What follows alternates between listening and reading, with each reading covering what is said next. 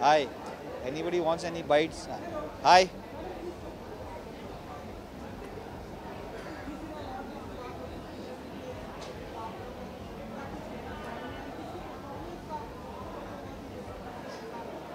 इसकी performance Rani Mukherjee and Mrs Chatterjee versus Norway जो इन्होंने बनाया है, तो हम लोग सिर्फ उसके लिए आए हैं। परफॉर्मेंस तो सिर्फ मुझे वो पता है। And I am very happy that Zee Cine is happening in person. Thank you. Come.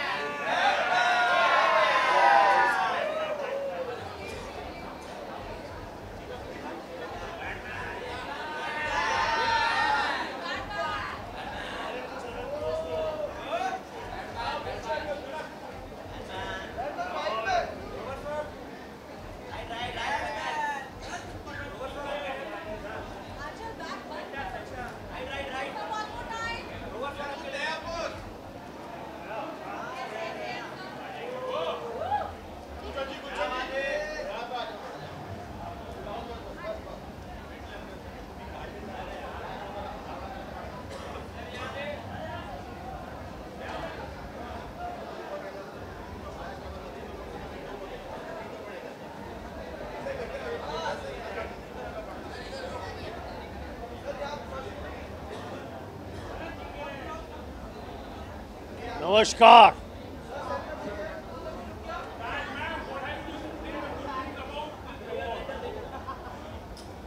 Zee Awards is always good, and after a long time, such a large celebration of films, cinema is happening. I'm looking forward to very excitedly being here this evening, presenting some awards, and also देखते हैं कौन जीतता है best actor best actress. All the very best to the entire team of Zee। समझ गए भाई?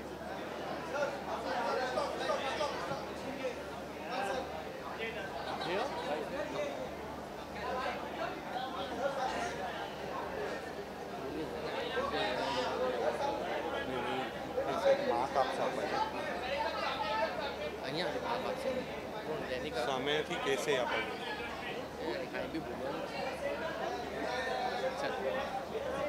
हाँ डैनिक का माँ वो बोल रही है बाइट्स का चल let's go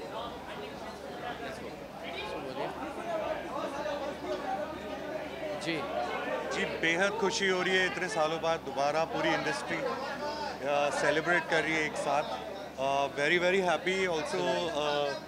हमारा एल्बम नॉमिनेटेड है, हमारा गाना अपना बना ले नॉमिनेटेड है, हमारा बैकग्राउंड स्कोर नॉमिनेटेड है, तो हम बहुत एक्साइटेड हैं। How are you, brother? So good to see you. Hello.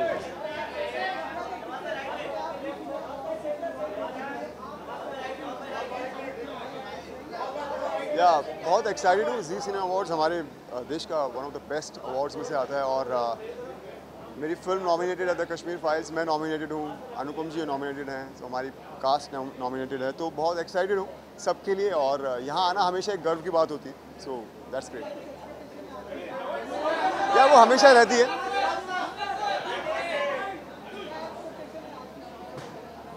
देखिए जी, एज एन एक्टर तो हमेशा रहती है एक्सपेक्टेशंस की हमने अच्छा काम किया है, लोगों ने काम को सराहा है, तो let's see, hoping for the best.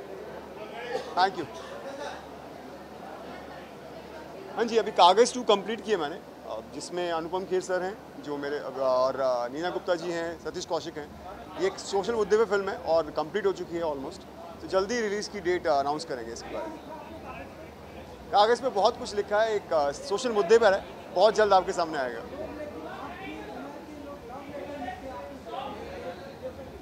हाँ, एक बहुत प्यारा मैसेज है, वो आपको जल्दी मिलेगा। Thank you.